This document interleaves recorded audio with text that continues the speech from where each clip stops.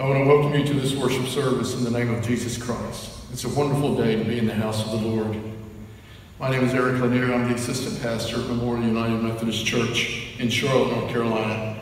And I'm so grateful that you have decided to join us this morning. Thank you for supporting the church during this time while our offices are closed. Thank you for your prayers and your online presence and your offerings. We ask that you continue supporting the church with your offerings and tithes, and send them directly to the church office or use the online portal on the conference website. And now let us continue this time of worship.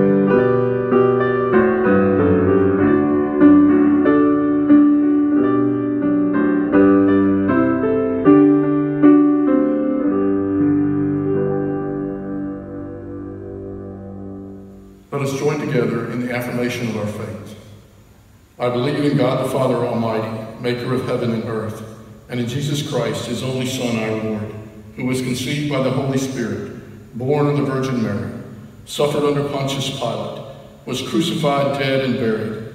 The third day he rose from the dead. He ascended into heaven, and sitteth at the right hand of God the Father Almighty.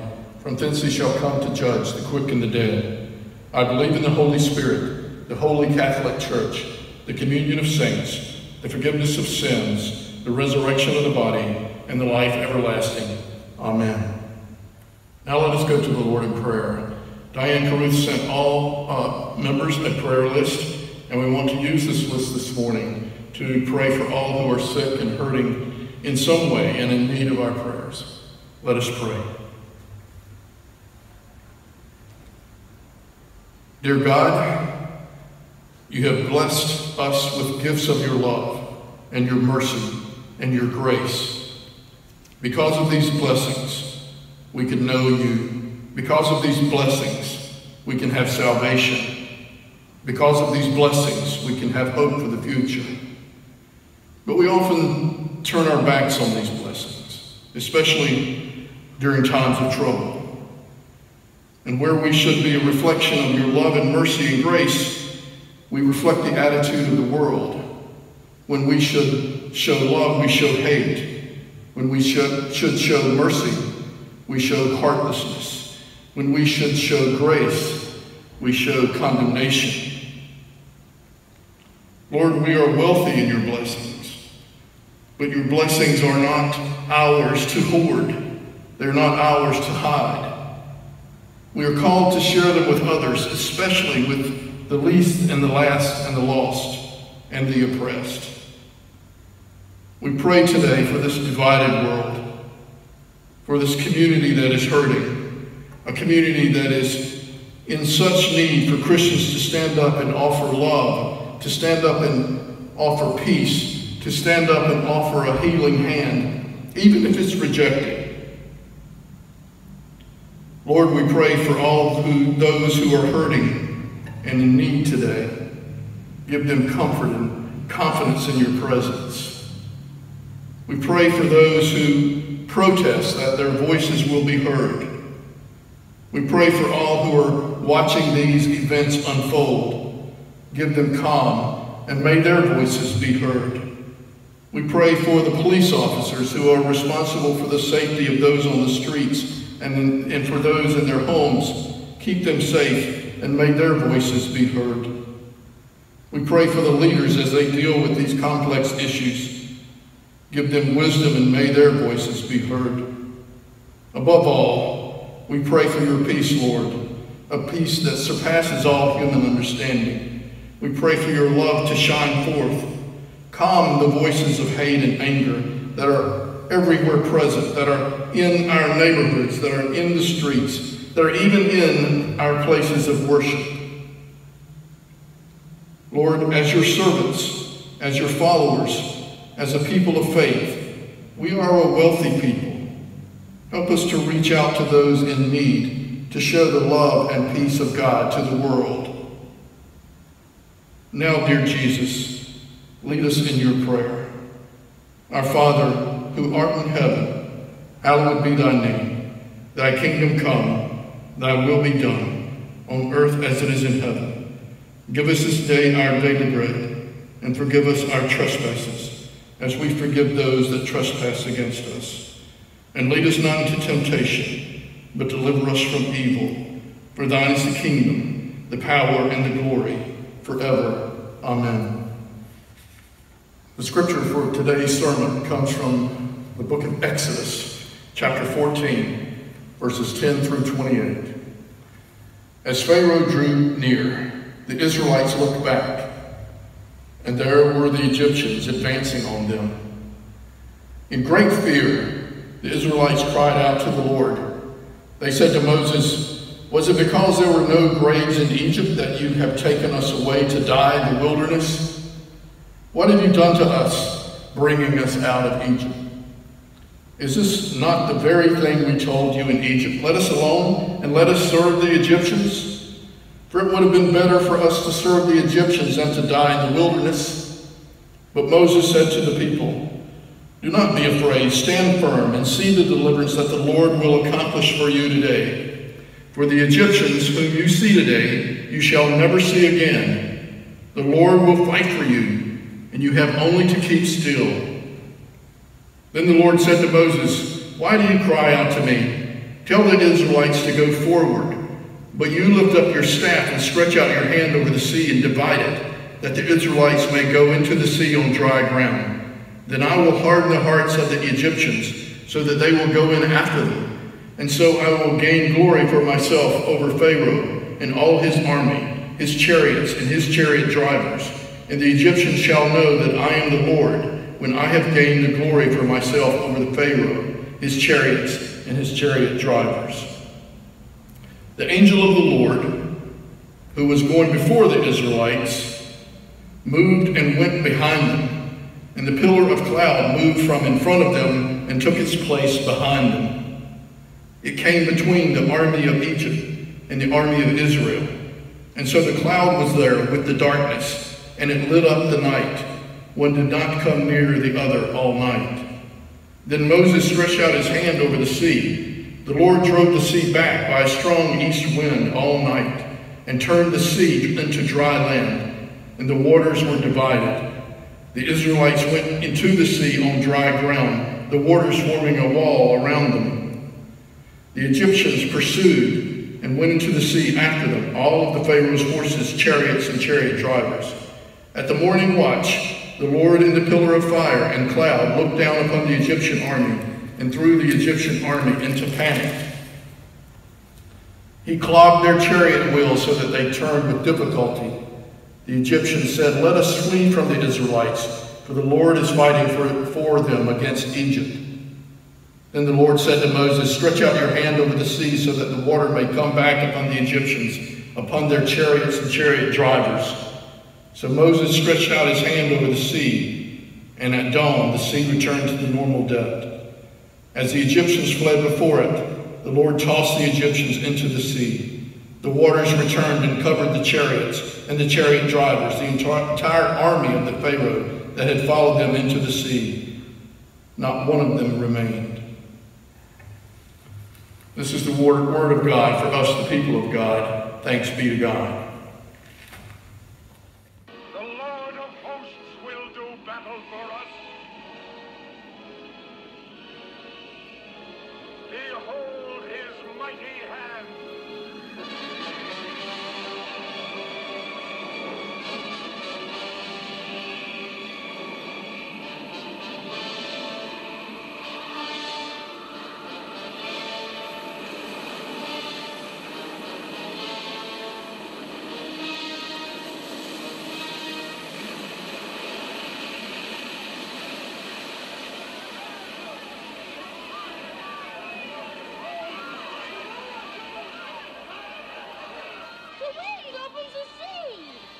God opens the sea with the blast of his nostrils.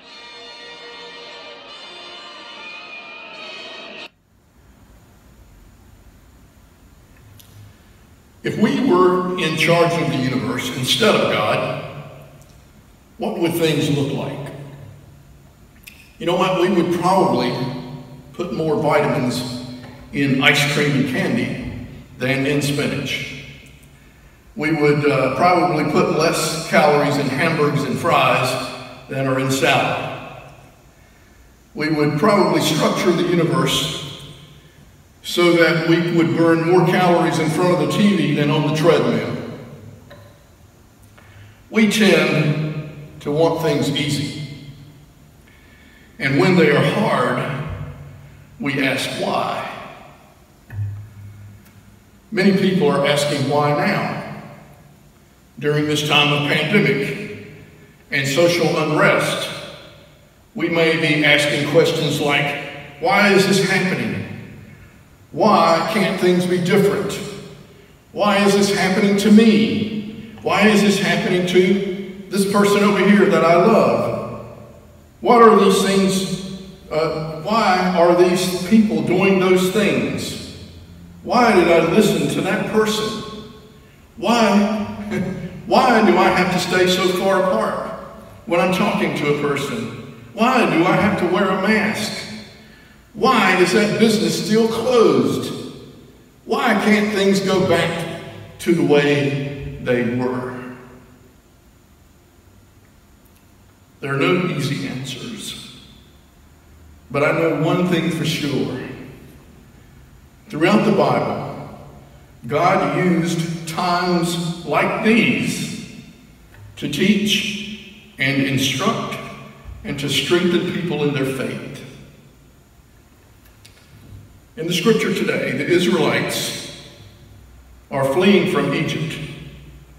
They had been slaves in Egypt for 400 years. They yearned to be free, and they had cried out to God, pleading with God to give them their freedom. And God heard their cry. God sent them Moses and Aaron, and through them they spoke to the Pharaoh. And through them he performed miracles and frightened the Egyptians and their ruler, so that the Pharaoh released them from their bondage.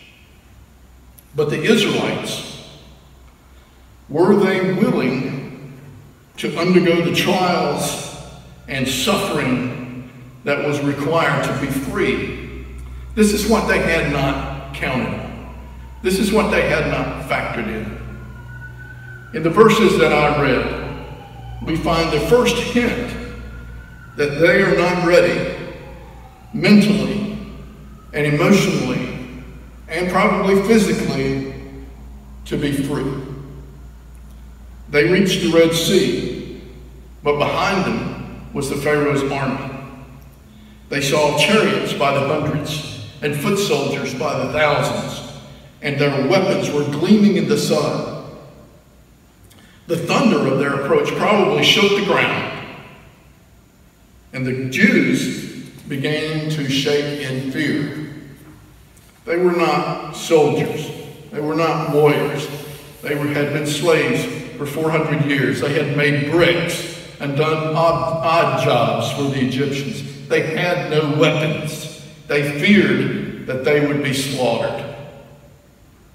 They looked for someone that they could blame their predicament on, and of course it was Moses. Moses was the reason they were out there. Moses was the one they should blame. They said to him, "What have you done to us, bringing us out of Egypt? Was it because there were no graves in Egypt that you took us away out here to die in the wilderness? Did we not tell you, Moses, to leave us alone and let us serve the Egyptians when we were in Egypt? It would have been better," they said, "to serve the Egyptians than to die in the wilderness." Here's what Moses told them. Don't be afraid. Stand firm. Watch the Lord accomplish your deliverance. In other words, God is going to act, and all you have to do is stand still. And the Lord did act, and the Jews were delivered from Egypt. And we read further on in Scripture, further on in the book of Exodus, we read throughout their journey to the promised land that the Jews frequently complained that Moses brought them out in the wilderness so that they would die. Even the parting of the Red Sea didn't lift their confidence to the point where they knew that God was with them, that God was leading them, even though they could see the cloud following them and leading them during the day and the fire at night. They could actually see proof of God with them in the wilderness, and they still lacked confidence and still blamed Moses throughout their journey. They had these doubts because things were hard. They wanted an easy journey. They were in a desolate place where things were hard, even for one person. And if you remember, there were 600,000 of them out in the wilderness in a place where one person has trouble feeding themselves and finding water. And now there were 600,000 of them out there. They were afraid. Things were hard. And they yearned for something familiar and safe. They yearned for yesterday. They yearned for their houses in Egypt. It didn't matter that they could see God leading them. It didn't matter that they could see that God had worked great miracles for them. They were consumed by their fear. They were consumed by their mental, emotional, material, and physical needs. In an article I read some years ago, the writer of the article asked this question: if we had an acute awareness every day of God's presence, how would it affect the way we live and act and feel?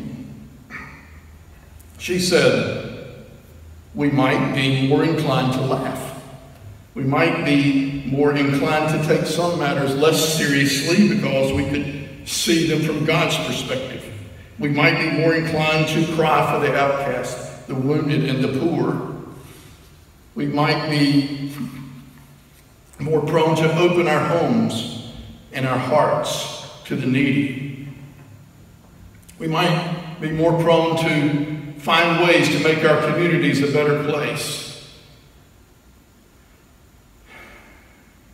And so we say everything might be different today if only God were here with us now and working miracles and acting. But you know what?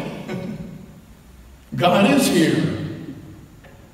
Whether we are aware of God or not, whether we can see God's presence or not, God is with us, leading us, guiding us, directing us through the wilderness, through this pandemic.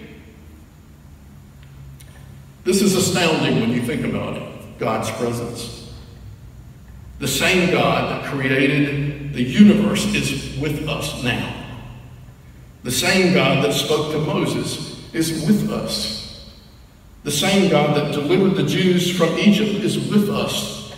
The same God that spoke to the prophet Samuel is with us. The same God that chose David as king of Israel is with us. The same God that sent his Son into the world to live with us, to walk with us, to die for us, is with us. But most of the time, we don't think about it.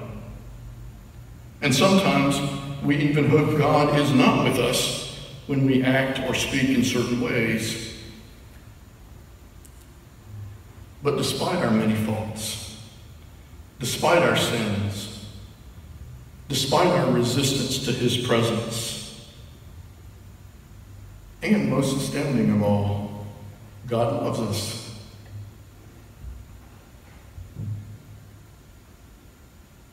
Reading the story of the Exodus, we can see that God was using the wilderness experience of the Jews to build them into a nation, to lead them and guide them and instruct them and give them everything that they would need when they got to the promised land to become a nation.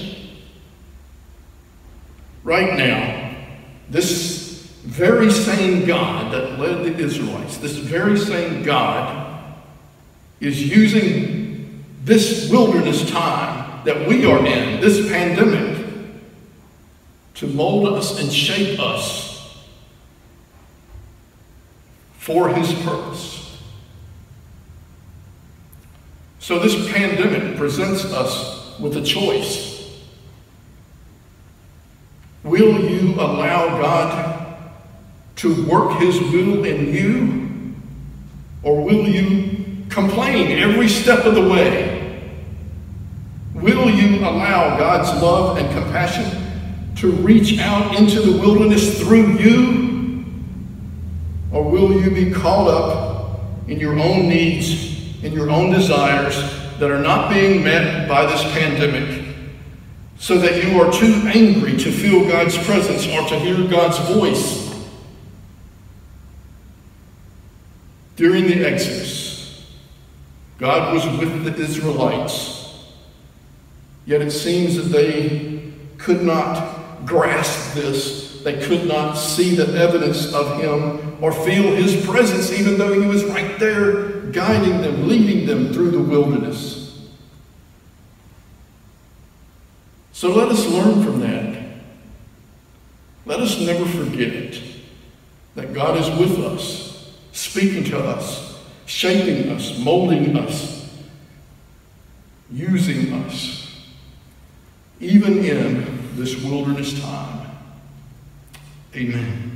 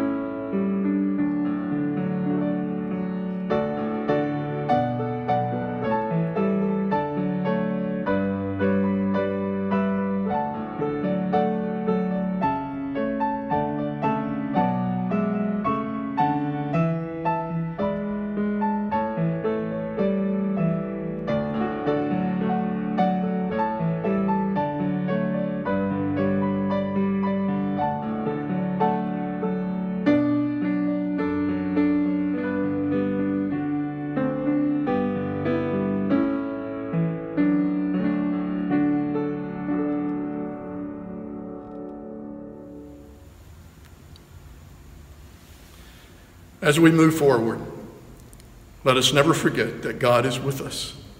God is with us even in this wilderness time. Amen.